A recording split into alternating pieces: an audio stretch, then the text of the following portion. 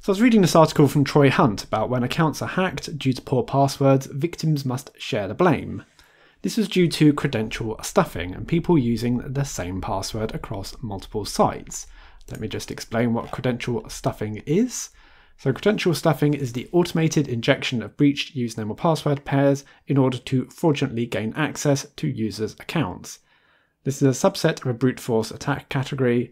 Large numbers of spilled credentials are automatically entered into websites until they are potentially matched with an existing account, which the attacker can then hijack for their own purposes.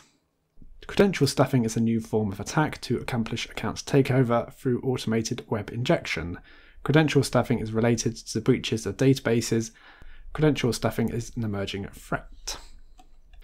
So successful logins are usually about 0.1 to 0.2 of total login attempts, allow the attacker to take over the account matching the stolen credentials. So it's actually quite a low rate and would therefore require many attempts to actually yield some sort of success.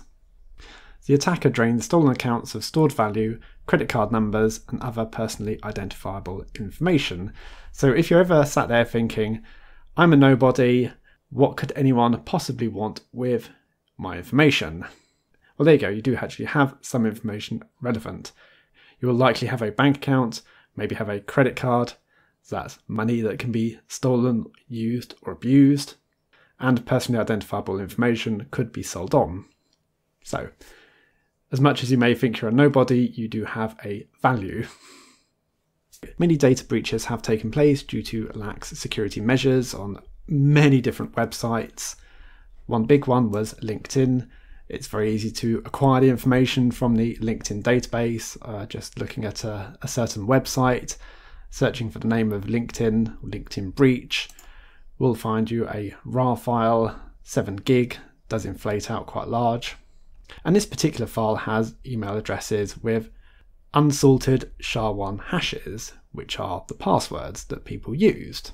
An easy way to break all those is with a file like weekpass2, 28 gig, that inflates out to about 80 gig. So that is many different passwords that can be attempted against all the accounts in there. And that will yield something like I think a 90% success rate on password cracking. So 90% of the accounts in that LinkedIn breach there, which was, I'm just trying to think now. There we go, on Have I Been Pwned, another Troy Hunt's website, there were 164 million accounts in the LinkedIn breach. So 164 million email addresses, that's a lot of data there to try. And that was just one of them. Look, we have other large breaches, 711 million in the largest one there. So there's a lot of information floating around the internet, a lot of usernames and password combinations that could be attempted. So where does the blame lie? Well, ultimately it is the attacker who is carrying out the malicious act. Note I'm calling them the attacker, not a hacker, because this is such a low-level kiddie type attack, script kiddie type attack, pretty much on par with walking around trying people's front doors to see if they're open. There is no sophistication involved in it. So yes, the attacker is the one who is ultimately to blame. They are carrying out the illegal act. But also to blame the company or the website for not detecting and preventing such attacks from happening. How many different accounts could really be logged into from one IP address? Okay, we do have the case of companies, but are there going to be systematic failed attempts from one IP address like that? Seems pretty unlikely. The only such instance that could really occur is in such a credential stuffing attack. Are the companies also to blame for not educating the users properly, allowing users to have really poor passwords, poor predictable passwords? Well, it does get annoying if you're trying to create a password only to be told you must have one uppercase letter, one exclamation mark as well, when your password could be 25 random characters, random lowercase or hexadecimal digits, let's say. Pretty unlikely to be hacked.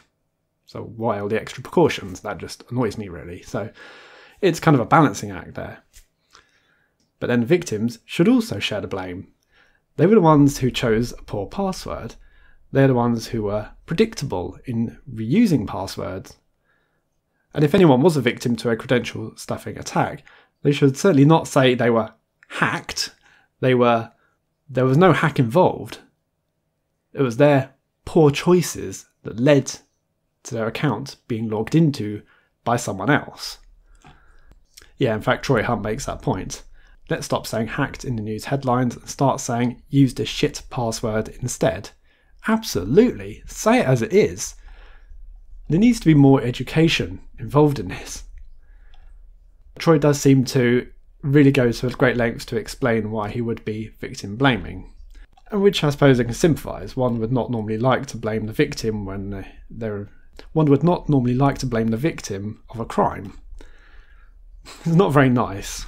I can appreciate that, but it's still their responsibility. And going by from what various websites are saying, Troy has given the examples of Twitter, Amazon, Google, and Discuss, that the responsibility for the account does lie with the account holder.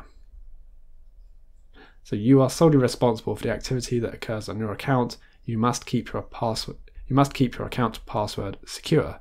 We encourage you to use strong passwords that use some various combination there. Let's think realistically in a harsh manner that there should only be one password that you should know. The password to your password manager. If you know all the passwords for all the different internet sites you're visiting, then you are doing it wrong. A password that you know is generally going to be a poor password. That's where you're opening up yourself to the risk of a credential stuffing attack. So yeah, that is my thoughts on it. Whilst some blame does lie with the users who have chosen poor passwords, blame also lies with the companies that have allowed credential stuffing attacks to happen, and to the lack of education that they have given to their users. Oh, and of course the attacker actually carrying out the credential stuffing attack.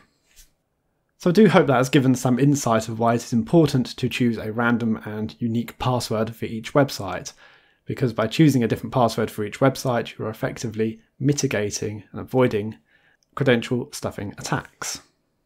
I do hope that after watching this video and reading the information, that some people will go back and look at their accounts and reconsider perhaps some of the choices that they have made.